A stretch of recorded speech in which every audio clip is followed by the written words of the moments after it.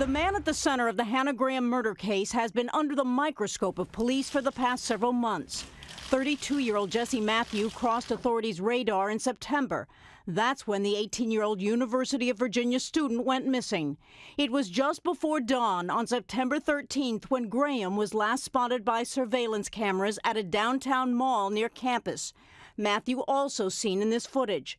The surveillance video and other accounts led authorities to identify Matthew as the suspect in her disappearance.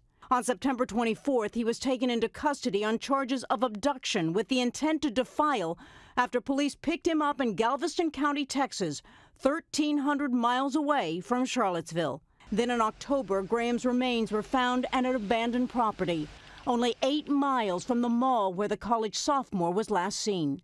Now sources are telling CNN affiliates WVIR and WTVR that Matthew's charges have been upgraded to first-degree murder. Meanwhile, authorities investigating if he could be connected to a string of unsolved killings and disappearances in the area.